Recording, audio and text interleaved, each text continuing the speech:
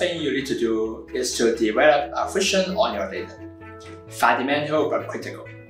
Make sure you put business strategy before data analysis. Just ask yourself, what you really want to achieve with your data. For example, if you are operating an online store, you may want to put more resource on price analysis in order to dynamically price your product on different customers. If you are a brand manager, you may focus on social listening to monitor customer sentiment about your brand. Or if you are a logistics coordinator, you may look more at the stock level optimization.